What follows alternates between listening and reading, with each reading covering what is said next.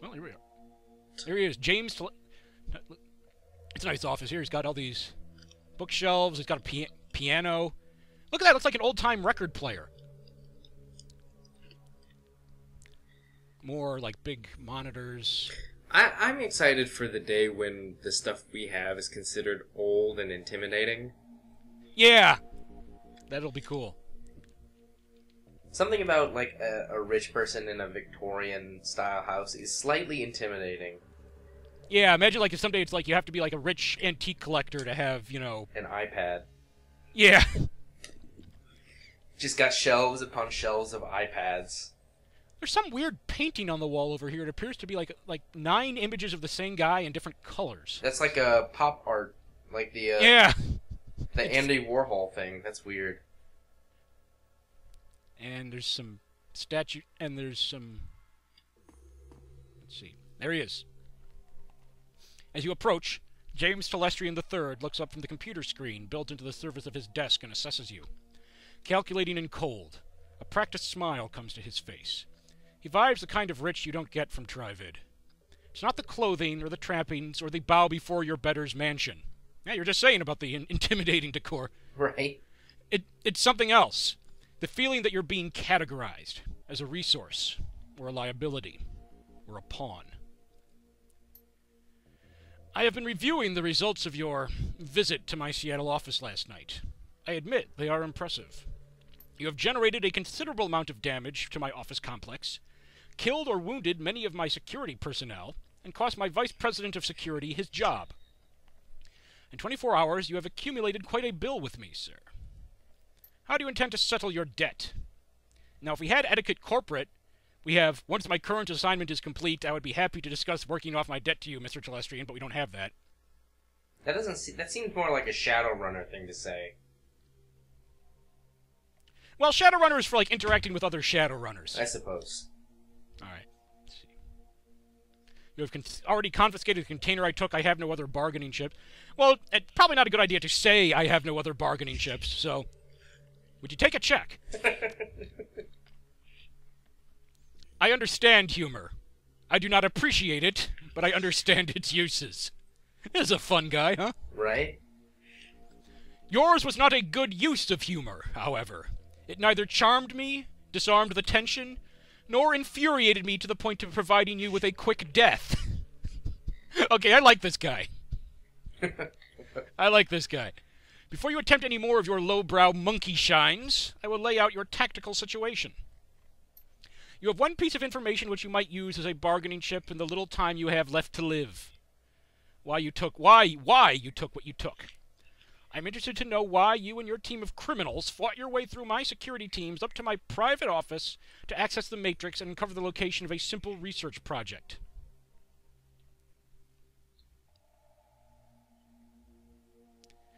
It goes like this. Your half-brother, Sam Watts, hired me to find his own killer. He had a dead man switch. When I find the killer, I get paid. Or, I took the Aegis sample to kill giant insect spirits. I want to see what happens if I let drop the fact that I know Sam Watts is his half-brother. Because as you recall, his grandfather left some sort of, left a will that would skip past his son to his grandchildren. Right. And James Telestrian's father had an affair with Sam Watts' mother, producing Sam. And so they were paying her to keep that hushed up so that he could get the entire, the whole thing. All right. So I kind of want to let drop the fact that we know about the half-brother thing. I just want to see what happens. It goes like this. Your half-brother, Sam Watts, hired me to find his own killer. He had a dead man switch. When I find the killer, I get paid. You impress me, sir. My father's bastards are intentionally not well known, even to themselves. Nevertheless, I fail to see the connection between this Sam Watts' death and a raid on one of my office buildings. There is no connection between the research project and the dead man that I am aware of. Sam was killed by your half-sister, Jessica. Okay, yeah, I think Sam and Jessica were twins. It's been a while. Sam was killed by your half-sister, Jessica. Jessica is protected by giant bugs. Aegis kills giant bugs. Kill the bugs, kill Jessica. Get paid. I find your bluntness somehow refreshing. He touches a button on the desk. Mr. Quoth, please ask my daughter to join us. I feel like you talking like that, like, would endear you to a highbrow rich person. Talking like an idiot. Hey, look who this is. Remember her? We found her in the basement of a certain evil bug-worshipping cult. Oh, yeah.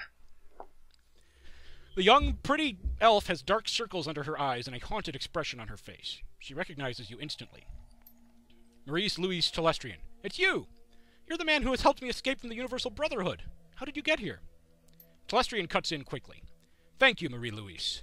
You have confirmed the identity of your rescuer and given me reason to forgive him for his trespasses against me. And all those murders.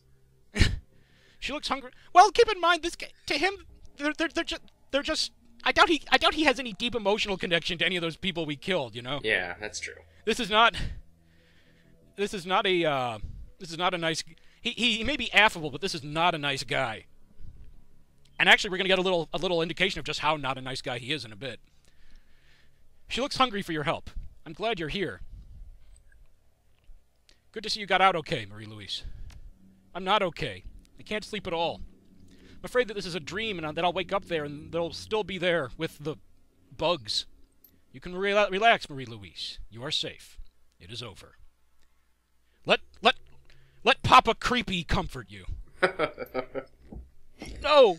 It won't be over till they're all dead. She shudders. You didn't see them. You don't understand. You and those men you flew in here. All you do is talk. It's just like you to form a committee, Father. I knew that someone had to take action. That's why I got Harkeem involved. The already cold exterior of James Telestrian III turns to ice. I see. It was you and your crippled little friend who leaked Aegis to this man. We will speak of it later, in private. Now then, Okay, now I'm just going to mention something here because it's subtle. But I remember I mentioned there's a bit of foreshadowing when we were talking to Baron Samdi. Yeah. He was introducing himself, and he said, I can walk into, and then he stops himself and says, I can enter any place, or, any database or whatever. And like I said, it's a subtle hint that he starts to say walk, and then suddenly it's like he's uncomfortable with the word. Oh. And, because, so I say, he wasn't born on, he was born unable to walk, we're all born unable to walk, but he wasn't born disabled, let's say. I see. It was you and your crippled little friend who leaked Aegis to this man. We will speak of it later, in private. Now then, Flandry, there are people I wish you to meet. The committee my daughter alluded to. This is a rare opportunity for a man of the streets such as yourself. I urge you to behave. We will adjourn to the library. I would be delighted. I don't know if that is sarcasm or not. Just behave. I like the fact that there's tons of dialogue options in this that don't affect the story or anything, but it just lets you define what kind of character you are. Most of the smart-ass remarks in this game, they don't. Oh, there is a weight in Telestrian's library, a sense of magnitude and of purpose. You are no longer the presence of mere wealth. You are in the presence of history. Most of the smart-ass remarks, they don't have any mechanical effect or anything, but if you want your character to be a smart-ass, they're there for you. Well, I appreciate RPGs that allow you to characterize the main character. Yeah. When you think of Persona 4, the canon character they made was the third choice in all the dialogue, which turns him into the weird, bizarrely charming, but non sequitur, very weird main character. I need to have a look over that, see what it is. And yeah, in Persona 4, a lot of the dialogue choices, just in the cutscenes, they didn't change anything, but it was just you could decide what you wanted to say. Yeah. It was fun. All right, James Telestrian III. Let's see what he has to say now. Hey, there's Algernon over there. Ladies and gentlemen, this is Flandry. I just imagine him being Flandry. He is the human who saved my daughter, and is the only one who has faced our common enemy in combat. Herr Brackhaus, what does the representative of the great dragon Laufear have to tell us about the magical insect this Shadowrunner uncovered? Laufear is, as he said, a great dragon who he slept for millennia, and then he woke up during the Awakening in 2012. He's currently the president and sole owner of the FASA Corporation, which is the single largest megacorporation on Earth. I keep coming back to this a lot, but I do it because it sums things up so well. There are 3 powers on Earth in the 2050s with nuclear aircraft carriers: the United Canadian American States, the Imperial Japanese Navy, and Seder Krupp.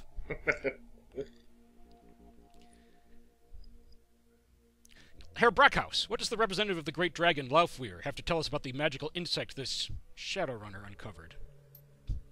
Brackhaus speaks slowly with a deep, melodious German accent. He takes his time, accentuating each word, relishing each vowel and each consonant, tasting them as if they were a delicacy. Okay, I'm just going to say it now, because I'm not sure if they actually mention it in this one or if it's only in Dragonfall, but Herr Brackhaus, this is Laufwehr. Okay. The great dragons, they can take on human forms. Oh. Oh, so he's, like, legitimately a dragon. Yeah. Huh. Yeah, I was a bit lost there. Yeah, I believe this actually is, this is Laufwehr. He's just posing as his own employee, basically, so he can be slightly less terrifying to people, I guess. My Lord Laufwehr has witnessed the insect spirit physical manifestation before, roughly 9,000 years ago. As you are aware, magic ebbs and flows from the earth. Okay, I'm not doing a German accent, too.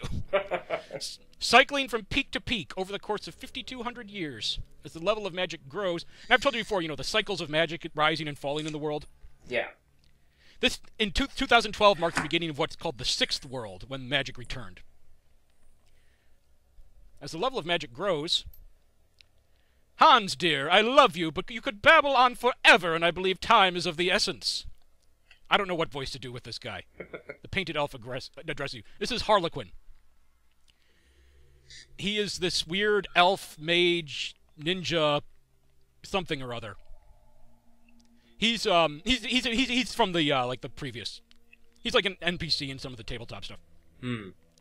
He's actually, I'll just explain here because I don't think they mentioned it. He's actually very, very old. He's one of the small group of elves that are not just long-lived but immortal.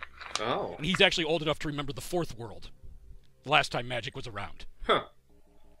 Which, like I said, I don't know if they can canonically say this explicitly anymore because of rights differences, but originally in Shadowrun, the Fourth World of the Shadowrun universe was otherwise known as the RPG Earth Dawn. Oh, okay. They were actually that Earth Dawn was actually set in Earth's prehistory and in Shadowrun's prehistory. So if he was in the Fourth Age, then, or Fourth World, then the magic doesn't go. When the magic goes away, like he doesn't go away. Like a lot of the magical creatures sleep. Okay. I'm not sure if he slept or if he just went incognito as a human, but like the great dragons, they tuck themselves into layers deep underground and just slept for millennia. Nice. Until there was enough magic in the world to support their existence, their activities again. Flandry, is it? Delighted. The bug you fought was not merely a magically awakened animal like a wyvern or hydra or anything else in the Sixth World. In fact, it isn't from this world at all. It's the physical embodiment of an insect spirit from another plane of existence. We've got an option. Before you go on, I've got to ask, who the hell are you, and why are you dressed like that? Let's ask him that. Excellent question. One I've asked myself many times. Daddy was a drinker. And someday he got a little more crazy than usual. All right. Now, after saying, it's an excellent question, he just ignores it and says, now, an insect spirit can't simply thumb a ride through astral space and show up on Earth late for dinner. Dinner, in this case, being us. Oh, and here's Algernon. Two elements are required to bring one across the void, a shaman and a host.